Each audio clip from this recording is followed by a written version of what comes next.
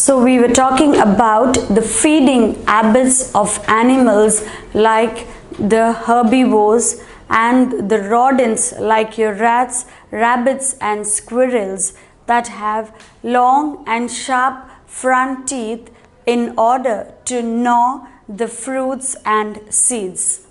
Moving on to the next group of animals are the carnivores.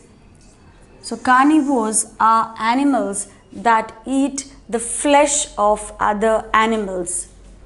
Carnivores like lions, tigers and jackals that eat the flesh of other animals have sharp and pointed canines to tear the flesh. So the teeth of these animals need to be very sharp in order to tear open the flesh of the other animals.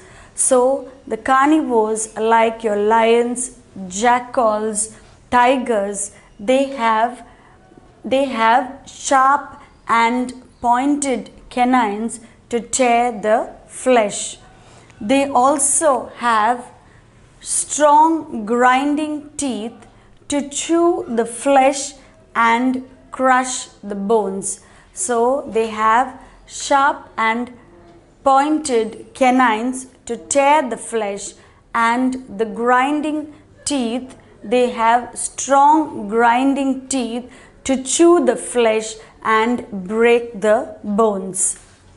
Birds of prey, that is your eagles and kites, have strong, sharp and hooked beak and claws to catch, hold and tear the flesh.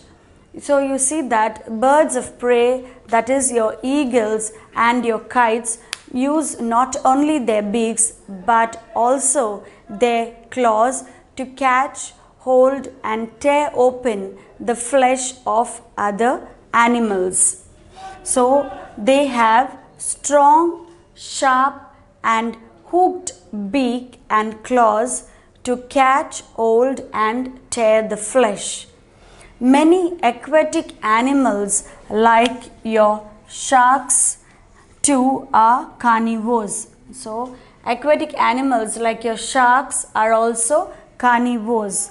They have strong jaws and sharp teeth. So the jaws of an aquatic animal is very strong and the teeth is very sharp. So this is about the carnivores. So the carnivores like your lions, tigers and jackals that eat the flesh of other animals have sharp and pointed canines. So their canines are sharp and pointed to tear the flesh. They also have strong grinding teeth to chew the flesh and crush the bones.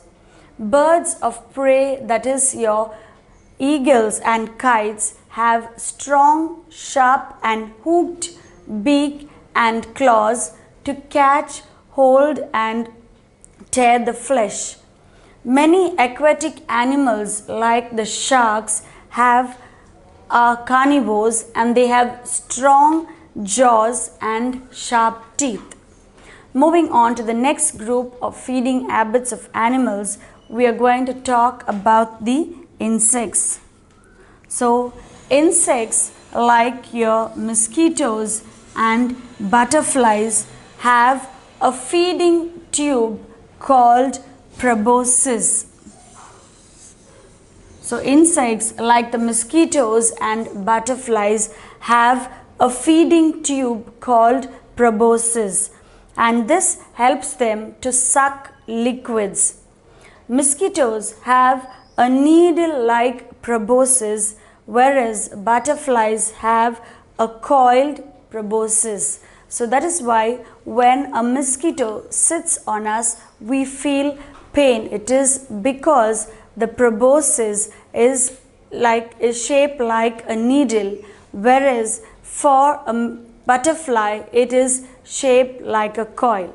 So talking about The feeding habits of insects. The insects like the mosquitoes and butterflies have a feeding tube called proboscis, and these help to suck liquids. Mosquitoes have a needle-like proboscis, whereas butterflies have a coiled proboscis.